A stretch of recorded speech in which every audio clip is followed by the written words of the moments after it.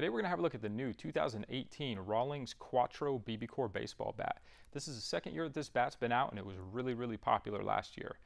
Last year it was one of the hottest BBCOR bats out and had a really short break-in time.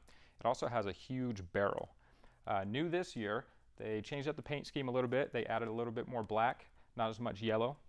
Same style grip, but they changed up the color of the grip to black. And they changed the connection piece. Last year they had some problems with breakage right here at the connection piece, but they fixed that this year.